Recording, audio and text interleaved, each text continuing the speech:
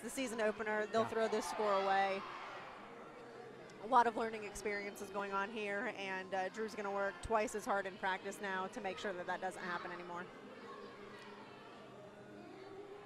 Back over to Beam and Rachel Gowey. And we saw Gowey on bars,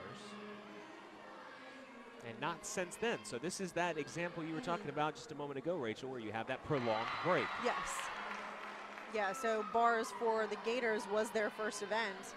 Now she's competing on their last event. So in that time, she's had to stay mentally tough, be a supportive teammate, and then again, use the 3-minute touch period that they had.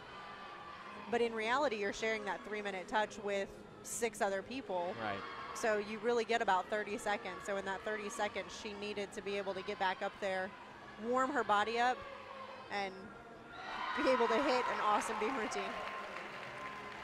That is awesome to see for Gowey. Thinking, I would